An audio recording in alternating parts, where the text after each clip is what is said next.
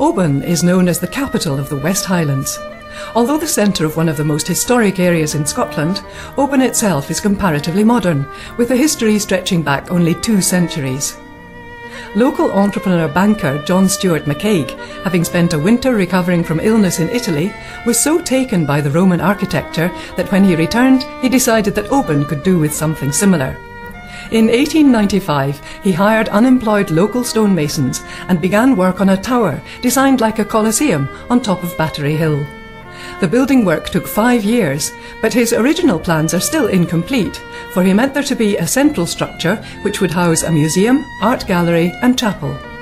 The tower, which is the main town landmark, came to be known as McCaig's Folly.